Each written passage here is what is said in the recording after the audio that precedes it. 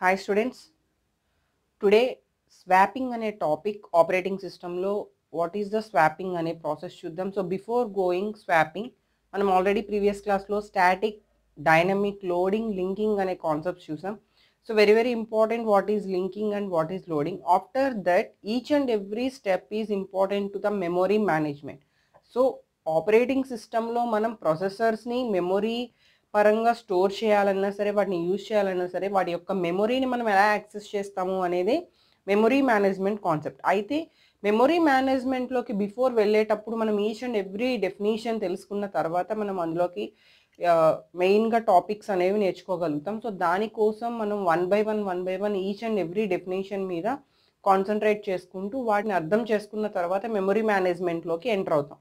So swapping అనే concept ఏంటి అంటే, ఇప్పుడు మనం ఒక్క ప్రొసెసర్తోనే మనం ఆపరేటింగ్ సిస్టంలో టాస్క్స్ అనేవి పెర్ఫామ్ చేయం.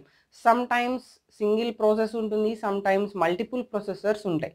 సో ఇలాంటి ప్రాసెస్ చేసేటప్పుడు అంటే మల్టిపుల్ ప్రాసెస్ చేసేటప్పుడు మన దగ్గర ఉన్న మెమొరీని వాటికి ఎలా అలొకేట్ చేస్తాము. సపోజ్ నా దగ్గర ఒక 4 MB స్పేస్ ఉంది. ఆ 4 MB స్పేస్ అనేది నా దగ్గర ఉన్న రిమైనింగ్ ప్రాసెసర్స్కి ఎలకేట్ చేసేటప్పుడు ఒక ప్రాసెస్కి నీడ్ మేబీ 2 MB ఉండొచ్చు, ఒక ప్రాసెస్కి మేబీ 4 MB కంప్లీట్గా నీడ్ ఉండొచ్చు. సో అలా యూజ్ చేసేటప్పుడు వాటిని ఎలా యాక్సెస్ చేస్తాము, అలాంటి కాన్సెప్ట్స్లో స్వాపింగ్ అనే కాన్సెప్ట్ ఎప్పుడు వస్తుంది అంటే, ఫస్ట్ ఆఫ్ ఆల్ స్వాపింగ్ అనేది ఒక సింపుల్ మెకానిజం. ఎప్పుడైతే మనం ఒక పర్టికులర్ ప్రాసెస్ని టెంపరరీగా అంటే పర్మనెంట్గా ఎప్పుడు కూడా మనకి ఏ ప్రాసెస్ వన్ ప్లేస్ నుంచి అనదర్ ప్లేస్కి షిఫ్ట్ అవ్వదు. ఇక్కడ మనకి 2 ప్లేసెస్ అనేవి మెయిన్గా యూజ్ చేస్తాం. That is main memory and secondary memory. ఈ main memory and secondary memory మధ్యలో ఏదైనా ఒక పర్టికులర్ ప్రాసెస్ని మనం స్వాప్ చేయాల్సి వస్తే that is also temporary. So టెంపరరీగా మనం స్వాప్ చేయాల్సిన necessity from main memory to secondary memory అయినా చేయొచ్చు, లేదు come back again once secondary మెమొరీకి వెళ్ళిపోయిన తర్వాత సెకండరీ మెమొరీ నుంచి మెయిన్ మెమొరీకి కూడా బ్యాక్ చేయొచ్చు. సో ఇలా 2 పార్ట్స్లో మనం ఎప్పుడూ కూడా ఈ స్వాపింగ్ అనే కాన్సెప్ట్ యూస్ చేస్తాం. సో సింపుల్గా చెప్పాలి అంటే ఇంటర్వ్యూ పర్పస్ వాట్ ఈ swapping means, one process can be moved to main memory to secondary memory are secondary memory to main memory. దాన్నే మనం స్వాపింగ్ అని చెప్పి కాల్ చేస్తాం. సో ఇక్కడ స్వాప్ ఇన్ అంటాం, స్వాప్ అవుట్ అంటాం. అంటే మెయిన్ మెమొరీ నుంచి సెకండరీ మెమొరీకి వెళ్తే కనుక దాన్ని స్వాప్ ఇన్ అంటాము, అండ్ బ్యాక్ వచ్చేదాన్ని స్వాప్ అవుట్ అంటాం. సో ఒకే ప్రాసెస్ మల్టిపుల్ టైమ్స్ వెళ్తుందా అంటే ఎస్, ఆ ప్రాసెస్ ఎగ్జిక్యూషన్ అనేది ఎన్ని టైమ్స్ జరిగితే అన్నిసార్లు అది మెమొరీ యాక్సెస్ చేసుకోవడం కోసం మెయిన్ మెమొరీ నుంచి సెకండరీ మెమొరీకి, సెకండరీ మెమొరీ నుంచి మెయిన్ మెమొరీకి మనకి షిఫ్ట్ అయ్యే ఛాన్సెస్ ఉన్నాయి. ఓకే, సో మనం 4 ప్రాసెసర్స్ యూస్ చేసినా, 3 ప్రాసెసర్స్ యూస్ చేసినా అక్కడున్న టైంని బట్టి, అక్కడున్న మెమొరీ యూసేజ్ని బట్టి అవి షిఫ్ట్ అవ్వడం అనేది జరుగుతుంది. సో డెఫినేషన్ పరంగా చెప్పాలి అంటే,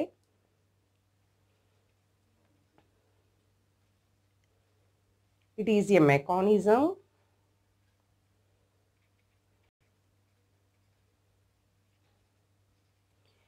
a particular process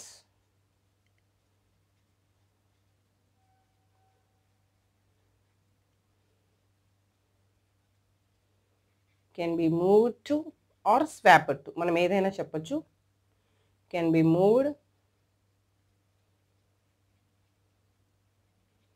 temporarily out of main memory. So ఇక్కడ మెయిన్ మెమొరీ నుంచి మూవ్ అవుతోంది అండ్ సెకండరీ స్టోరేజ్ అంటున్నాం. సెకండరీ స్టోరేజ్ అనగానే మనకి దాన్ని డిస్క్ అని కూడా కాల్ చేయొచ్చు. మెయిన్ మెమొరీ టు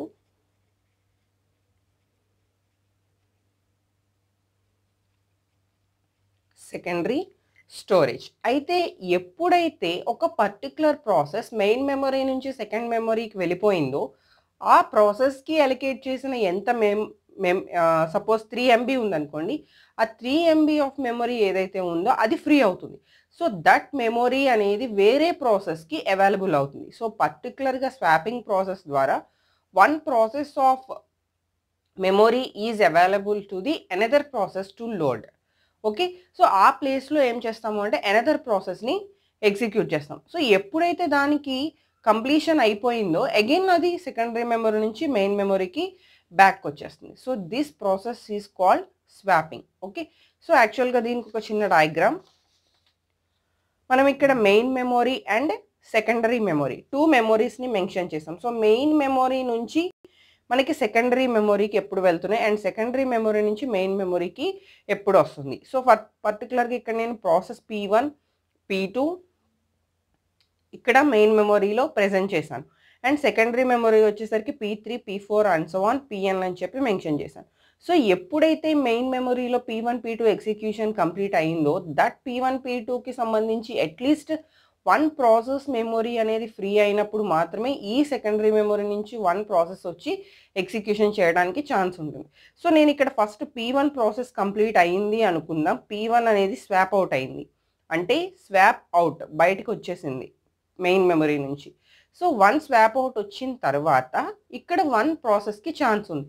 సో దానికోసం ఇక్కడ సెకండరీ మెమొరీలో ఉన్న P3ని ఏం చేస్తున్నాం, స్వాప్ ఇన్ చేస్తున్నాం. అంటే మెయిన్ మెమొరీలోకి వచ్చే కాన్సెప్ట్ ఇన్, అది సెకండరీ మెమొరీలో ఉన్న ప్రాసెస్. అదే ఆల్రెడీ మెయిన్ మెమొరీలో ఉన్న ప్రాసెస్ బయటకు వచ్చింది అనుకోండి, that is the out, swap out. So don't confuse, P1 అనేది ఆల్రెడీ మెయిన్ మెమొరీలో ఉంది కాబట్టి that is swap out to the secondary memory. So when P1 is swap out, then P1 memory is free. అప్పుడు మనకి secondary మెమొరీలో ఉన్న 1 ప్రాసెస్కి మనం chance ఇచ్చాం, that is P3. Okay, ఇప్పుడు P3కి బదులుగా మనం P1ని కంబ్యాక్ తీసుకొద్దాం అనుకుంటున్నాం. అంటే P3 కూడా మ్యాక్సిమం కంప్లీట్ అయిపోయింది అనుకున్నాం task. So then P1 comeback వద్దాం అనుకుంటే ఫస్ట్ ఆఫ్ ఆల్ ఏమవ్వాలి, ఇక్కడ ఫ్రీ అవ్వాలి. సో దానికోసం P3 swap out, again P1 swap in. So అంటే ఏ ప్రాసెస్ అయితే మనం షిఫ్ట్ చేసామో మెయిన్ మెమరీ నుంచి సెకండరీ మెమరీకి, that process again come back to the main memory. అలాంటప్పుడు మనకి మెయిన్ మెమరీలో కూడా ప్లేస్ ఉండాలి కాబట్టి ఆ ప్లేస్లో మనం ఏం చేస్తున్నాము, ఏ ప్రాసెస్ అయితే మనం సెకండరీ మెమరీ నుంచి తీసుకొచ్చామో దాన్ని ఫస్ట్ ఫ్రీ చేసిన తర్వాత మనం P1కి అగైన్ కమ్ బ్యాక్ ఇచ్చాం, అగైన్ స్వాప్ ఇన్ ఇచ్చాం. Okay, so what is swap in, what is swap out means main memory to secondary memory is swap out and secondary memory to main memory is swap in.